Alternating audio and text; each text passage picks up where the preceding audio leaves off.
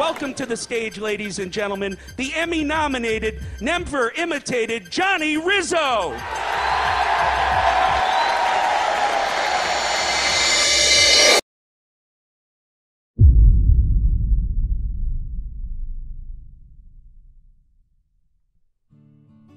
I grew up in a hard-scrabble town called Bridgeport, Connecticut, and as a kid, I had initial idea that I wanted to be an entertainer of some kind, but I didn't know how I could do that since Hollywood was 3,000 miles away across the country.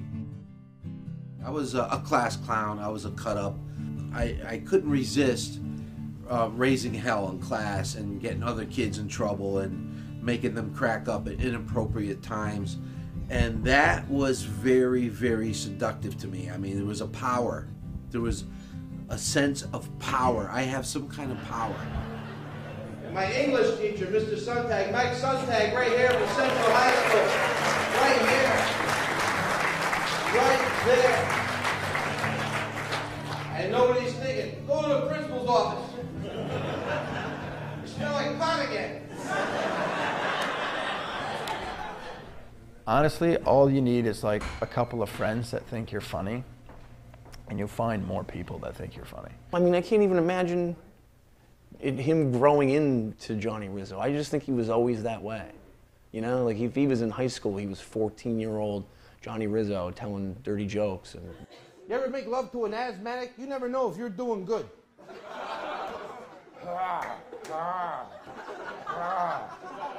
Damn, I'm killing this bitch. Entertainment was the only other alternative where I could make a lot of money for not really doing physical labor and working. I think that had a lot to do in my early genesis of being a performer. When I started out in the business 30 years ago, I was on a nice roll. My career was taking off. I was getting good breaks. Comedy was brand new, so we were like rock stars.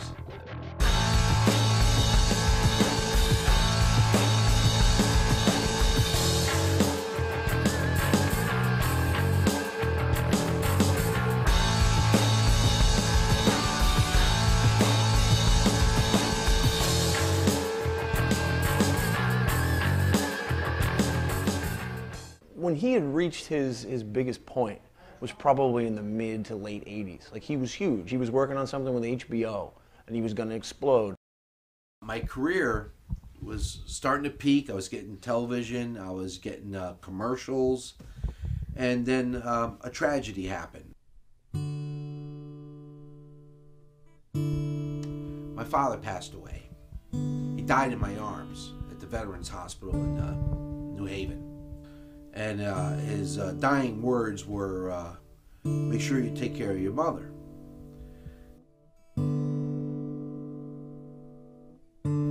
And after my father passed away, my mother took ill. And so instead of going to California, to Hollywood, single guy, why didn't you go to LA? I had to take care of my parents. I had a tremendous guilt about chasing my career while they were sick and dying, and there was literally nobody there but me for them.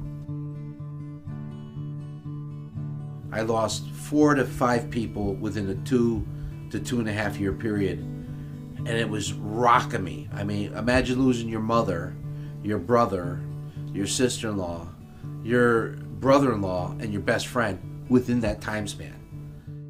In addition to his personal life, Johnny also ran into problems keeping his career afloat in a rapidly changing art form. I think that it gets to a point where you start to play it safe, like Johnny. Like, he came up and I think he cleaned the mic off, right? I think with comedy, it's like, it becomes dated pretty quickly. He was known as the rubber-faced man. He used to be like a chubby comedian that would make all these wacky faces. And people, they loved him. Like I said, he still has a following. He could still do an hour, but it's from 1982. I'm Italian and I'm Irish. Yeah, I get drunk, I break my own legs. There's some guys that are so scripted, like the script just becomes boring after a while. I'm Bridgeport born, and I'm also Italian and Irish. I get drunk and I break my own legs. I cut out the middleman. Is that my hand? Whoa. It's a business of rejection. If you want to be a comic, you can't have thick skin. You need rhino skin. You need to be Teflon. You have to, and eventually it just beats you up. I mean, and there's a breaking point for everybody. Johnny lost the biggest support system he had, his family. With a struggling career and a lack of support, a hidden illness was revealed. I'm a sufferer of manic depression. I'm certifiably insane. I got in a little bit of trouble in a public place. I had a total breakdown. I flipped out at a comedy club in a parking lot.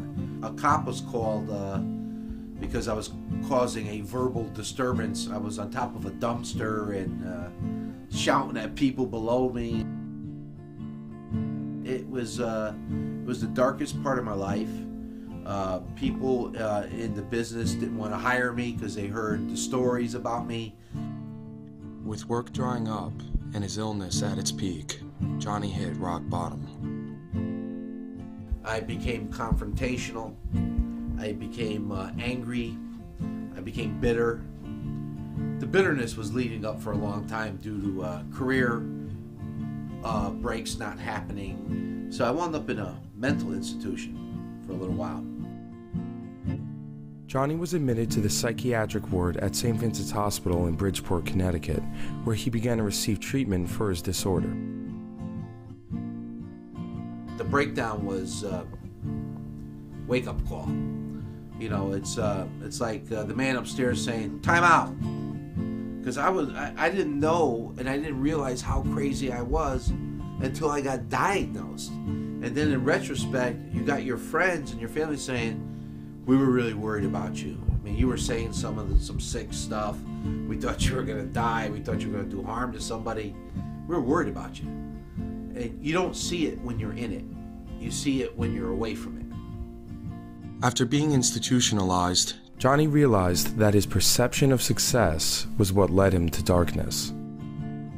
After my breakdown, I reassessed my life. You know, I had to look at what was killing me, and what was killing me was this insatiable drive to, quote, make it. Anyway, before I went to the nut house, I had a lot of fun going there. Getting to that.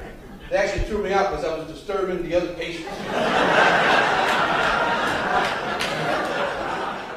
Not ashamed of it. A lot of people would not even talk about it, but I think not talking about it is the worst thing that I could do for people that also suffer with this horrible, horrible disease. Johnny returned to stand-up comedy with the new perspective that his success would no longer be determined by fame. Making it meant something else. Going into comedy now, I'm getting back to the basics of enjoying it again. I love to do it, man. I love being up there.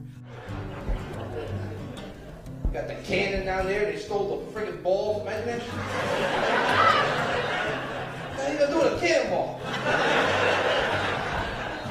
Show me what I got. I think there's a trick to staying true to like just doing what you think is funny versus what you realize worked for your audience, and then trying to broaden your audience and broaden your audience. You try to please everyone, you end up pleasing no one. If you don't want to be a comic, quit. If you don't want to be an actor, quit. But a lot of people will hang in there even when it's really, really bad, because the appeal and the seduction that's involved in performing is greater than opium, heroin, or alcoholism. There's nothing like the reward that you get from entertaining a crowd and doing a great job. We had Etch a Sketch. Could make a circle for a minute.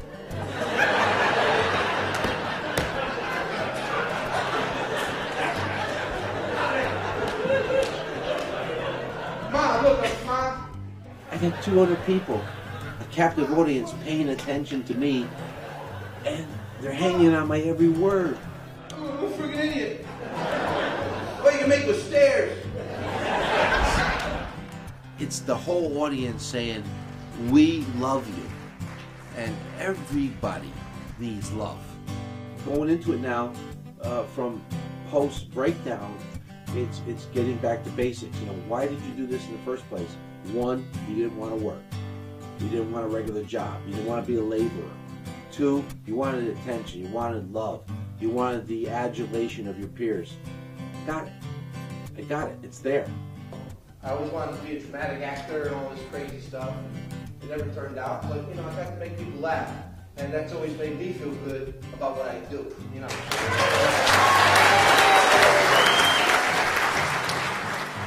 I have an open road ahead of me. I have a lot of good years left, I hope, and I'm creative, so I will find a way. And the whole business is changing. The whole entertainment field is changing. And I can make my vision come true. Will it be financially rewarding? Who gives a fuck? Who cares? This is the new paradigm. This is the new shift. The ground is moving under your feet right now. Right now. And I am now coming into that realization at this point in my life. I'm starting to realize that, no, it's not over. It's just beginning. You've been a great crowd. Thanks for coming out.